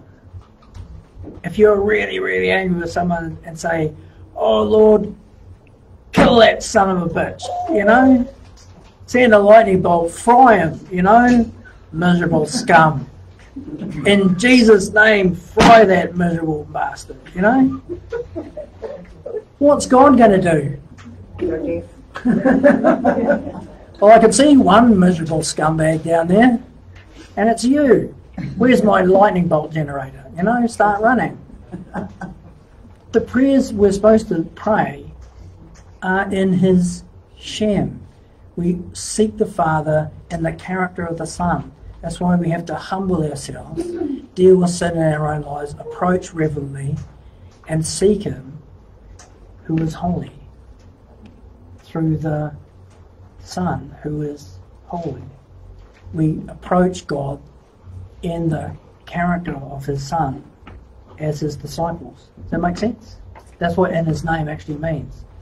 Not just sticking in Jesus' name on the end of it as if it was Harry Potter. But people do. I've seen it. Especially in the name it and claim it brigade. They just think they can pray their will, and like abracadabra, they can just staple in Jesus' name on the end of it, and God will somehow have to do it as if he's handcuffed to, no, it's not what it means. It means the same as it does in the Old Testament. You approach him and you ask things consistent with his character. If you ask something Jesus would ask if he were here in person, ask in the character of Christ and it will be done for you. Does that make sense? That's why God doesn't answer prayers that are wrongly motivated, because they're not in his Shem. Anyway, back we go to the wedding. Well, else I'll be in trouble because of the clock. And Lance Chris can reach up and push the minute hand back. Right, carrying on. Let's go. So remember, his glory is revealed. So that's what's happening at this wedding. When he turns the water to wine, his disciples no longer treat him as just a prophet. Nathaniel already recognizes, doesn't he, that, remember what Nathaniel says? Rabbi, you are the Son of God. You know, you are the King of Israel. So Nathaniel's already there. But the rest of the disciples, when they see him turn the water to wine, they start to take him heavily. As heavily as God. Does that make sense? That's what it's saying. Right, we need to crack on or I'll be in trouble. So we're just going to quickly, remember I said that John, the whole Gospel of John, shows 7 signs, and this is them. The one we just looked at, changing water into wine. John 2, he heals the royal official's son in Capernaum in John 4. What was special about that? They were in 2 different towns, one in Cana, one in Capernaum. Jesus didn't go there and heal them, he healed them from a long distance. Remember, the official was going back to his house, and on his way the servants came to meet him and said, your son is alive. And he asked, at what hour was he healed? And the servants told him, and it was the exact hour that Jesus says, go home, your son is alive. You know? That's that one. He heals the paralytic at Bethesda in John 5. That's where the waters are stirred up. Remember we did that before when we talk about mikvah and living water and all those things. He feeds the 5,000 in John 6. He's our provision. He walks on the water in John 6, proving that he's not subject to the laws of nature. Why? Because he holds the universe in his hands. He's not subject to it. It is subject to him. He heals the man blind from birth as Messiah. That's in John 9. He restores the sight of those who can't see their way in a dark world. And the last one, the 7th one, in John 11, he's going to raise Lazarus from the dead, which demonstrates that he has authority even over death itself. Right, and prefigures his own resurrection and ours. So those are the 7 of all the hundreds and hundreds of miracles. In John, the Holy Spirit just zeroes in on those 7 because all of these glorify him. They show his glory. They show his sovereignty. They show that he's God and not just an anointed prophet. And they cause his disciples to believe him. Does that make sense? So it's not. That's why you'd see things in John you don't see in the other Gospels. The things emphasised in John and the things emphasised in the other Gospels, because this is the Spirit's testimony through John to teach us things the others don't. But he still didn't touch their body because he called Nazareth by name. By name, yeah. Okay, yeah, but if you're a Nazarite, not even have to be at a funeral or near it or in a graveyard. So now, where are we? Water into wine. So this is the first sign, right? The first. So the first thing we have to understand is, because why would God, why does the Holy Spirit want us to understand that changing water into wine is the first of these extra important miracles? What's so important about changing water into something else? Remember, Jesus is himself a fulfillment of hundreds of prophecies, but the one we mentioned before, he has to be like unto Moses. What is the first thing that God allows Moses to do in the public sense?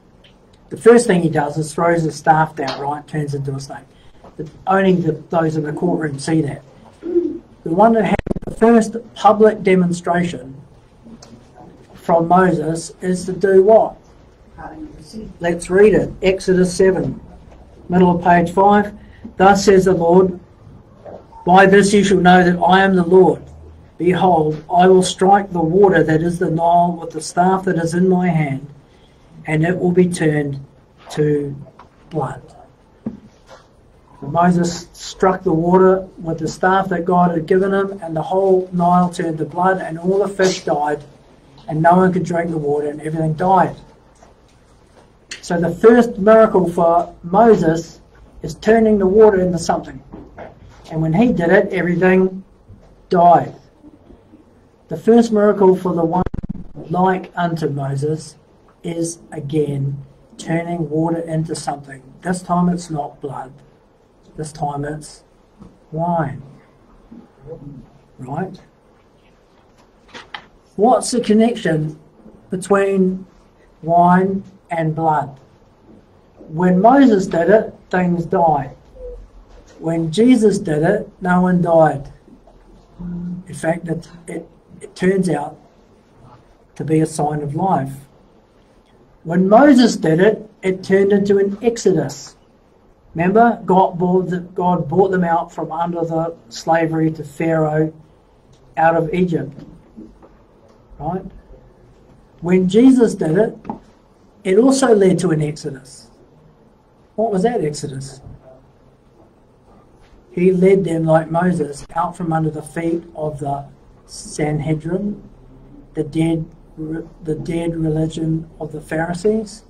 He led them out from that and out from under the power of sin. Remember, he is the good shepherd of Ezekiel 34. He leads the lean sheep out from under the feet of the fat sheep. He leads them to clean water and safe pasture. Exodus. To be delivered out of slavery, to be carried away out of captivity. Both of these miracles initiate a process that results in people being rescued from captivity. Does that make sense?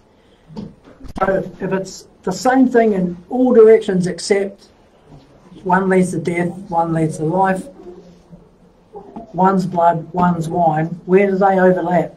How do the blood and the wine line up? Where have you heard blood and wine together before? Well, aren't there a couple of ex-Catholics in here? Well, yeah. So blood and wine should be really familiar to you as two things that go together, right? Let's have a look where. Remember I mentioned the Last Supper? Remember how I said to you that Jesus is going to take a Nazirite vow? Matthew 26. Then he took a cup of wine, obviously, and when he gave thanks, he gave it to them. Drink from it, all of you. This is my blood of the covenant, which is poured out for many, for the forgiveness of sins. I tell you, I will not drink from this fruit of the vine from now on until the day I drink it with you in my Father's kingdom. You see the Nazirite vow there? That's it. That's my last drink. I will not drink this cup again. I will not partake from the vine. That's the Nazirite vow. Until I take it with you in the kingdom of my Father. When will he see them again in the kingdom? At the wedding. You understand that? So in other words, we're not going to drink this cup again together with him until the wedding. Why the wedding? So this is the part you have to understand a little bit about Passover, which you should do by now, but I'll re-explain it in case you're watching and you don't know. This is the fourth cup, right? Remember, in the Passover Seder, there's 4 cups. And from Exodus 6, bottom of page 5, from Exodus 6, God makes 4 promises, and each of the 4 promises are remembered during the Passover meal by a cup of wine. They are, I will bring you out, I will deliver you, I will redeem you, and I will take you. And it says there, I will take you to be my people and I will be your God. Who knows the old Anglican wedding vows? How does it go? I take you to be my wife. And the wife says, I take you to be my husband. It comes from Exodus. When God says, I take you to be my people and I'll be your God, it's a wedding. I have betrothed you to me forever, he says to Israel. The wedding of the Lamb is a wedding in which God takes his people as a bride, not just as betrothed. Understand? You getting ready for this, mate? We could build all this into your wedding vows, no problem. Should only take 5 or 6 hours to get through. Easy. Okay, no, or not. Okay. So this is the 4th cup, remember? How do we know it's the last cup? Because it says in Matthew that after they drank that cup, they sang together and then they went out. So what happens after the 4th cup is you sing the great Hallel. So you sing a whole of Psalm 118, which is really, really long. You sing it together and then that's the end of the meal, right? So that's why we know it's the 4th cup, because it's immediately after that they sang. So the 4th cup, it's a cup of the covenant. What covenant? The wedding contract. It's the cup that points to the wedding of the Lamb. Turning over. Speed up now, I'll try to. So Jesus is telling he won't drink this wedding cup with us until it's actually the wedding. Until it's actually the wedding. You notice the wedding in Cana, how it starts? If you go back and see how John 2 starts, it says after 3 days, or depending on your translation. Why does it bother saying that? 3 days after what? It doesn't say. It doesn't say what it's 3 days after. After they met Nathaniel? That'd be pretty fast for Jesus' mother to turn up. Anyway, I don't think it's there by mistake. After 3 days is meant to point to something. These things are never accidental. What does 3 days always mean to us? The resurrection, it's also from Hosea. After 3 days I will restore you. From Hosea, right? So 3 days is always God talking about restoration. Being drawn back, restored, saved. So this wedding happens on the 3rd day after 3 days. That's a clue. We already had the clue what time of year it happens. So we know that this wedding is all pointing, the Spirit's pointing us to the real wedding. This is like a rehearsal, right? The first sign.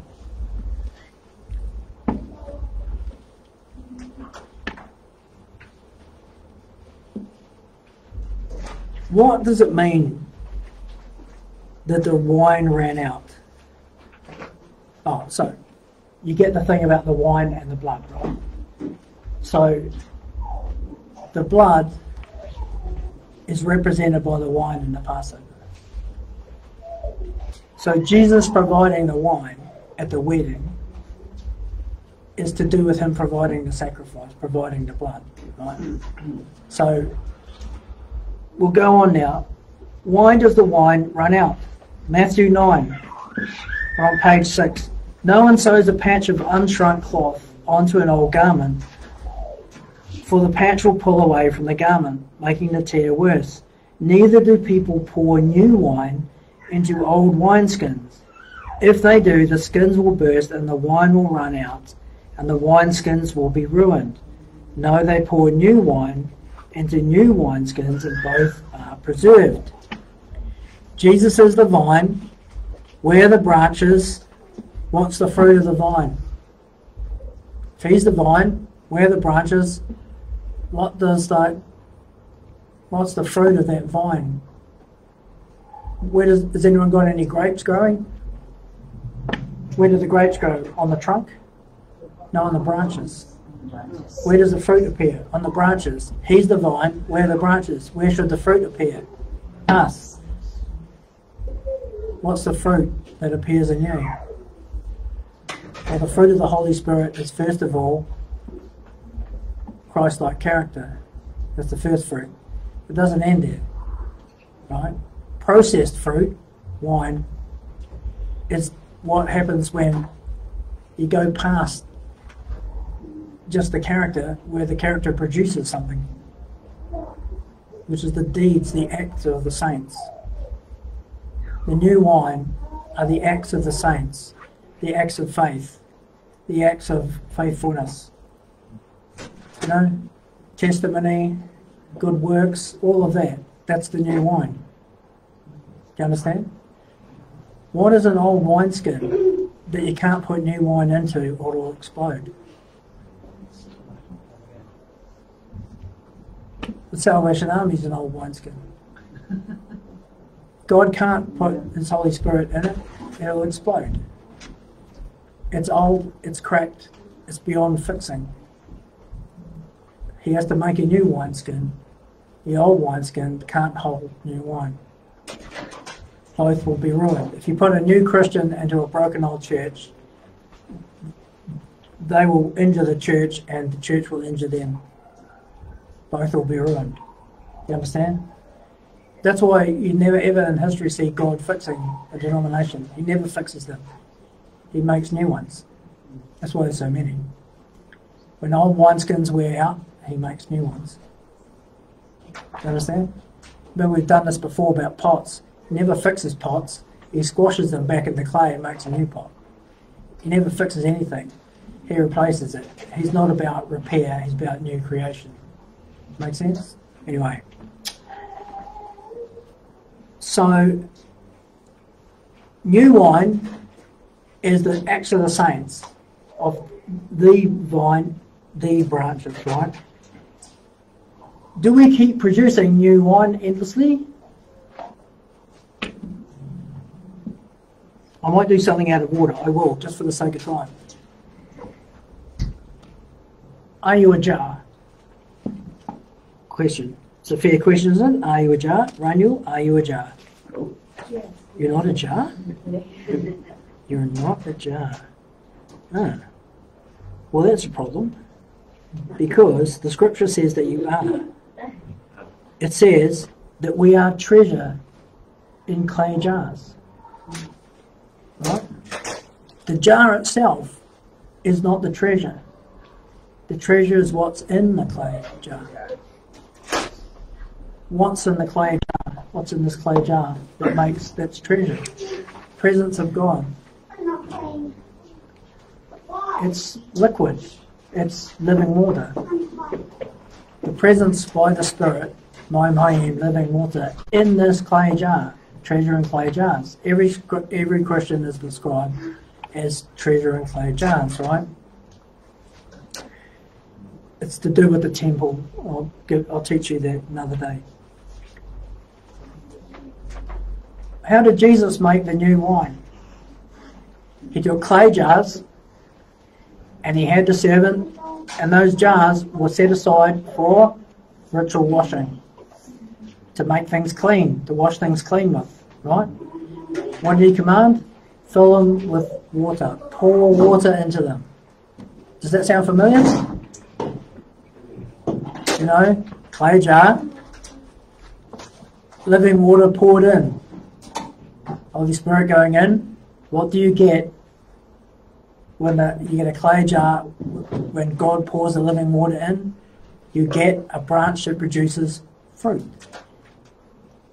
New wine. Water into wine from a clay jar. It's a picture of us. The clay jars are a picture of us. Jesus commands the water to go into the clay jars, and the end of it is the new, and not just any wine, the best wine. You know? Remember what the wedding guest said? How normally that you have the best wine at the beginning, but now you've brought it out at the end. That also means what Jesus will do at the end is much better than what happened at the beginning. The best wine is at the end. The best wine is at the wedding of the Lamb. Does that make sense? Why does the wine run out?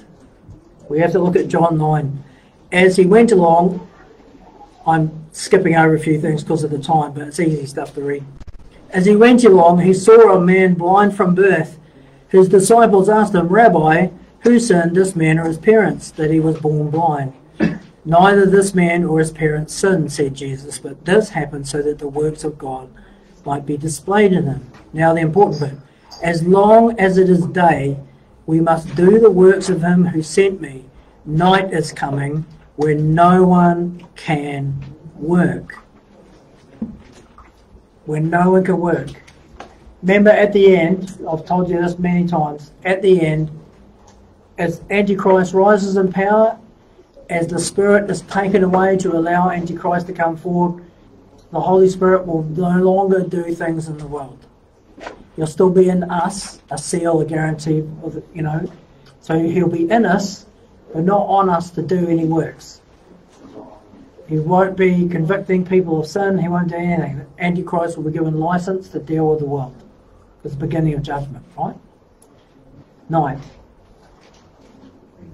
There'll be a famine for the word of God, right? Amos 8. A famine for the hearing of the word of God. That's what the parable of the 10 virgins is about. Remember? They didn't get the oil early enough. Night came and they ran out of light. When night comes, you will not be able to get the word, the light. Right? So the branches stop producing fruit. They can't work. No fruit, no new wine.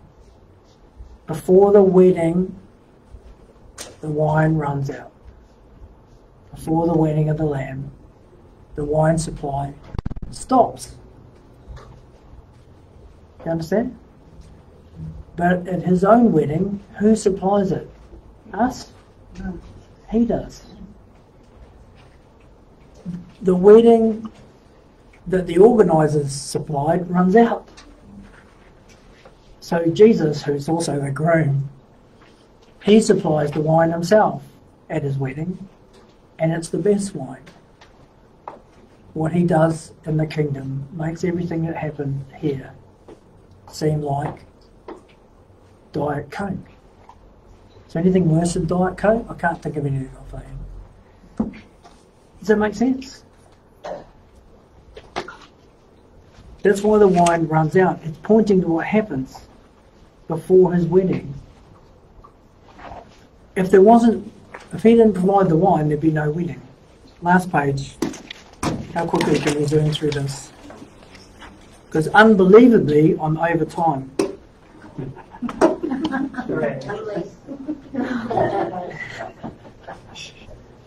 I'll slow down. Okay, I think we've covered the whole of the top of page 7. You can read it home or online. That's okay. Just one last thing. Yes. Why does Jesus call his mother? When Mary says they've run out of wine, what does Jesus say to her? Now, before you answer, you've got to remember, he's a good Jewish boy. What are good Jewish boys like with their mums? Very respectful. So what does he call his dear mother? Woman. Does that sound like a Jewish boy? No. But it's on purpose. Why? What does woman mean? When God says woman, who does he mean? Us. We are the bride. Right? When does he first just use woman? Genesis. Who's he talking to? Eve. When he says that to Adam that you will wrestle with the land to eat, you'll have to toil and labour, right? What does he say to Eve? He says, and you, Eve. No, he doesn't. He says, woman. Right? He's not being derogative. He's talking about humanity. We're the bride, right? And he says something important. You will suffer pain in childbirth, and your desire will be for your husband. Who is the woman? The woman is the body of Christ. What's childbirth? Making disciples. You will suffer, bringing forth new life. Discipleship is a really painful exercise if you're the one doing the discipling. You will endure pain, bringing forth new life. And your desire will be for your husband. Who's that? Jesus. Okay? So it's not some misogynist thing. So when Jesus says woman, he's speaking as God. He's speaking to Eve. You know? And what is he saying? It's not yet my time. What does he mean? I know it's a wedding. I know it's the right time of the year and all that. I know the disciples here, but you know what? It's her wedding, not mine. You're asking me to act as Messiah. You're asking me to act as the King of Kings and Lord of Lords. But it's not my wedding. Right? That's what he means to her. He's not talking to his mother, he's not talking down to his mother, he's talking to us. And if you look in John 7, it's just before Tabernacles. So his brothers are trying to get him to, if you're the Messiah, you have to go out and show yourself. It's the same thing as mothers asking him, why don't you show yourself? You know, you can do it. Just go up there and show them that you're the Messiah. What does he say? My time is not yet. For you, any time will do. But he has to do everything in order. He has the entire of the law and the testimony to fulfill. And there is a time for everything and everything for its time. Everything will happen not a minute early, not a minute late. Nothing missing. So having said that, what is Mary's response? This is really important to us, right? So she's kind of overstepped the line, even though he's her son. You know, she knows who he is because of the angel Gabriel, right? And she's asked a reasonable question. Come on, son, you're God. Do the wine thing. And he says, woman. You know? So what's her reply? This is really important for us. She doesn't talk back to him. She doesn't question him. She submits straight away, and you tell that because of what she says to the servants. Don't listen to me. Do whatever he says. And because she submitted, because she acknowledged, she glorified him, she took him heavily, even though she's mum. What did he do? He answered her prayer, what Maurice was asking us before. She asked in his Shem. You know, she asked acknowledging who he is. Humbly, not demanding, not insisting on her own will. So what did he do? He didn't decide to have his wedding early. He allowed a preview, a little movie trailer, you know? But you have to have the Holy Spirit to see it. Because that understanding is only revealed by the Spirit. That's why it's in John and not in the others. So everything that happened here revealed his glory, and his disciples came to believe in him for the first time. The first of the 7 miracles. Water into wine. So you probably didn't learn anything, but hopefully everything you already knew just got a bit clearer. Does that make sense? Okay, so since somewhere in the world it's only 7:30, somewhere. Oh, hello in the Philippines. I love you at the moment because of there it's probably like 4 o'clock, so I'm definitely not late. So let's pray, and I'll pray that I get out of life for being late, but let's see. Father, we thank you. We thank you, Lord. Lord, we know we only see in part and understand in part, but even as much as we are able to see, by the blessing of your Spirit, Lord, by you fulfilling your promise to teach us yourself, to open our eyes, our hearts, our minds, Lord, to understand the meaning of the Scripture, to be led by you and instructed by you. We pray, Lord, that as meticulous as you were to do all these things, from making sure that Jesus was born in one place went to another place and came out from yet a third place, so that all the boxes were ticked according to the prophets, even down to the wedding being on the third day. All these things, you who were so careful to do everything perfectly, will surely do everything perfectly to the end for our salvation and your own joy. So we put ourselves in your hands, Lord, and we pray in us to be sanctified. We don't want to be, Lord, like a Christian library, full of interesting things, but a library that nobody visits. We don't want to be fruitless branches. So we pray, Lord, that you would water and fertilize everything that you've planted in us and bring forth a harvest of righteousness, a harvest of holiness, and a harvest, Lord, of meaningful acts that lead, Lord, in some way to the salvation and rescue of everyone, Lord, in our lives that can yet be saved. We ask in Jesus' name, according to your good and perfect will. Amen. Amen. On that note, shalom, good night.